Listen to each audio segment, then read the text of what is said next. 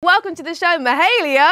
Thank you for having me. 2023 was a very big year for you. Now to be nominated Best New Artist at the Brit Awards. How does it get better from here? I mean, you're starting with a bang. I feel like at the end of last year, I was very, very content with how everything had gone. My second album came out and I'd just been on tour and I was kind of like, okay, I'm good.